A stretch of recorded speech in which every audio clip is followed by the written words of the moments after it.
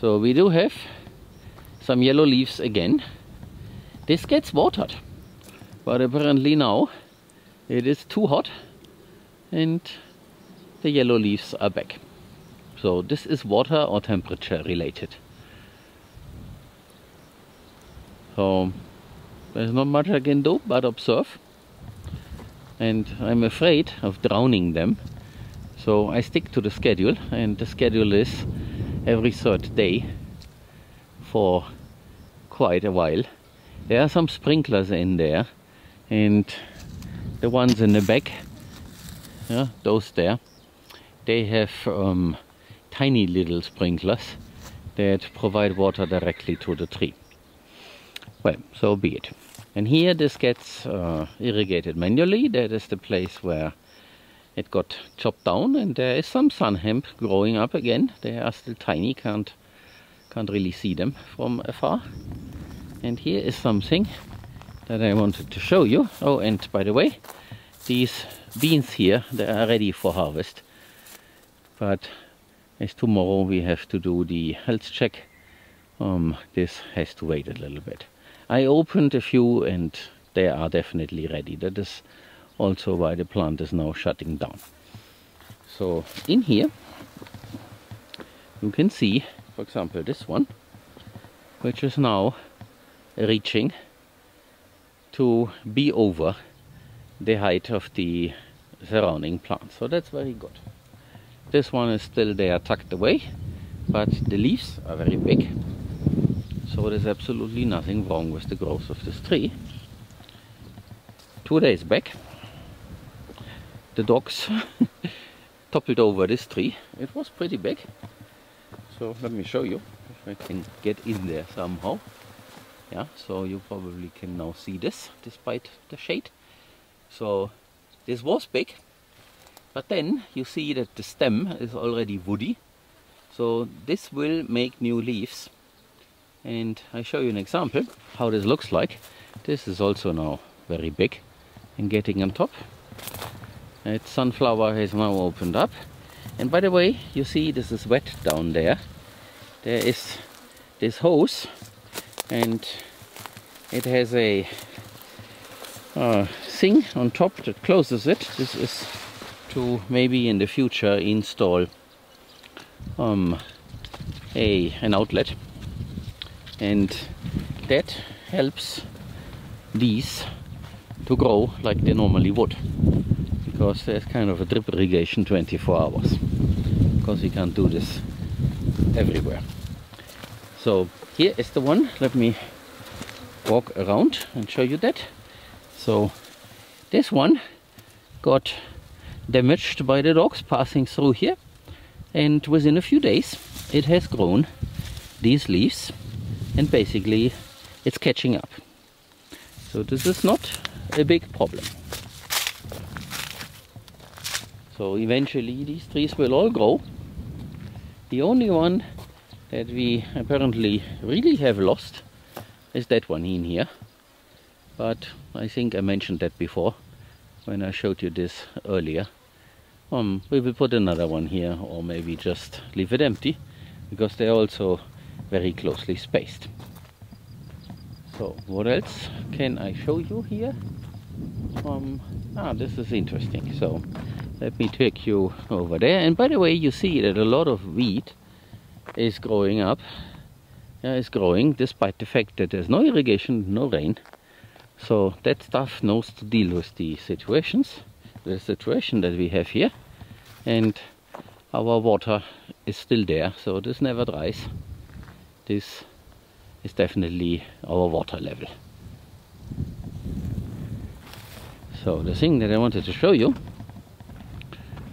here we have a patch around that old oak tree, and you see we have some flowers here, and also this is growing very, very well, despite the fact that there's no immediate water source. Well, there is actually, because I see a little bit of dripping there.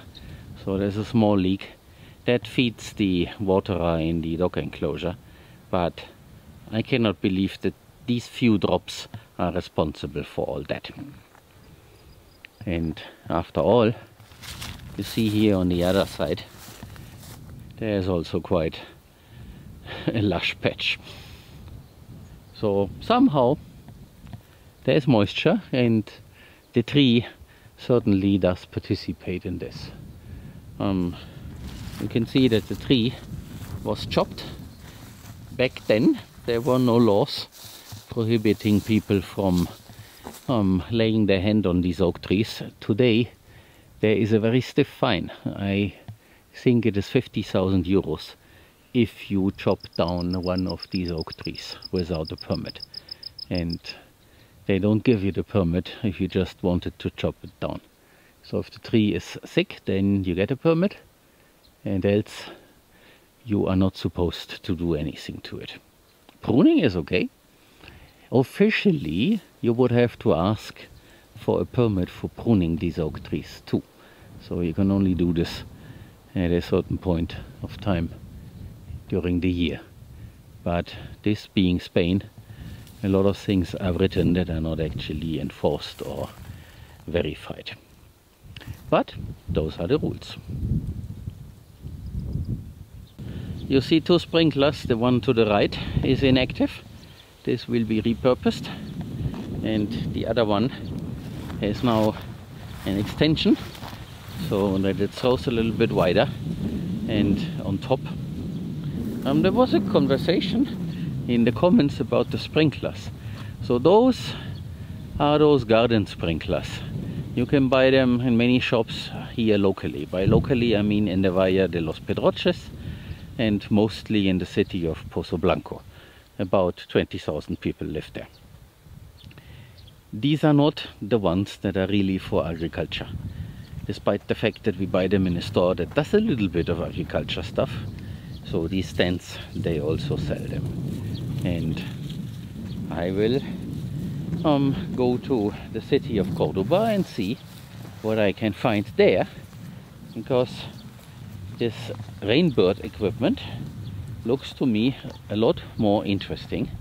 And you can see this part here is pretty dry, and the plants there are kind of dying because that sprinkler does not throw all the way to here.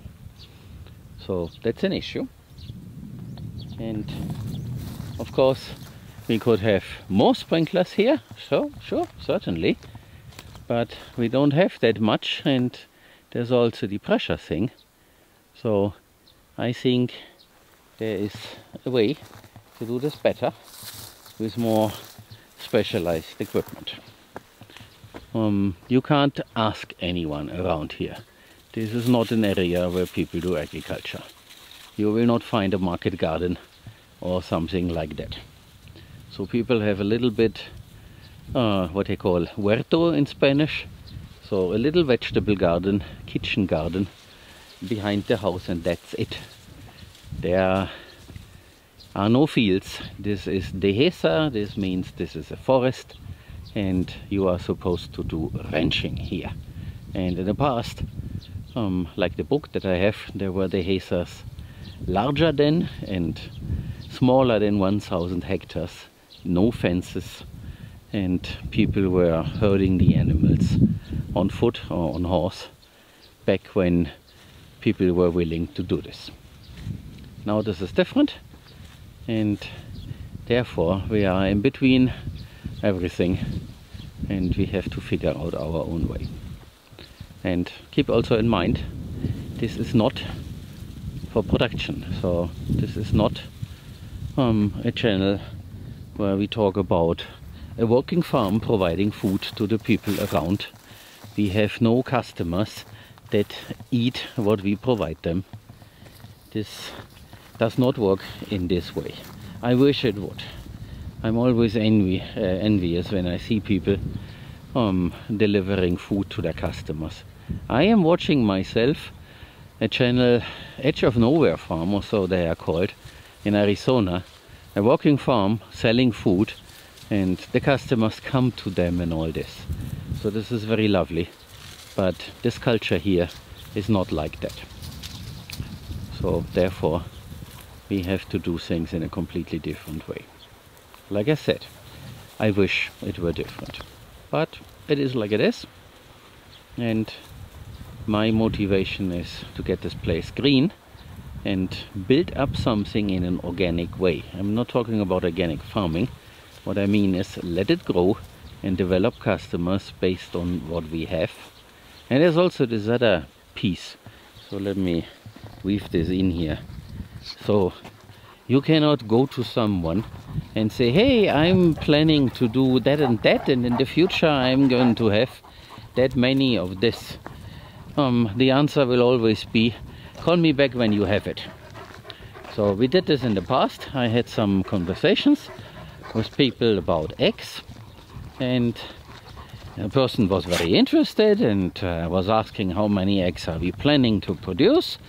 And very well, we had a face-to-face meeting, and in the end it was, okay, once you have that many eggs, it's not that much, but I am willing to buy. Call me when you have the eggs, and then I'm going to buy them. So, and there is no contract, there is no commitment, there is nothing. So it basically, it means produce a ton of eggs, have a lot of hens, feed them, and then maybe someone will buy then, or not. And then you throw the eggs away, or you feed them to the pigs. So this is not a very good situation to be in, and I don't like to be the idiot at the short end of a stick. So therefore I am doing things that have some value to me, and I'm not trying to work with a market that does not exist like it would elsewhere. So to all the good meaning commenters, thank you for all the suggestions and ideas, but our situation unfortunately is a different one. In a different place, in a different country of Europe, I would certainly agree with all of you. But here we have to do what suits ourselves and what improves the soil so that it's placed in green. And then we come back to this idea of direct sales, but probably not to the people here in this immediate area. So we can then probably offer some specialty food that is worth shipping all across Europe, like we have done with the ham before. That experiment, as tiny as it was successful, so it works. But to those who bought the ham, I'm very sorry that the shipping has been such a hassle, which is the other issue. So let me tell that story in short. We have tried different shipping companies, and the best part is DHL Express. They are a pretty good company, but the driver for DHL Express decided on her own, no, I'm not going to drive my truck out there.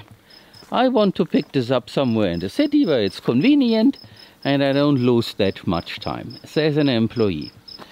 The head office for the area in Valencia called this person several times, made her understand that she is supposed to go to the customer side and pick up the merchandise, and still she did not, because her immediate boss in Cordoba had a different idea. And so eventually the package got handed over in Pozo Blanco in front of the home of Angel to get it shipped with 2 weeks of delay. So this is not how you can do business. And the other company that represents GLS is a similar sad story. So they confuse countries. So instead of shipping something to Switzerland, they believe it has to go to Australia because there is something that reminds them of a place in Australia, whatever. And so there are a lot of returns and a lot of issues.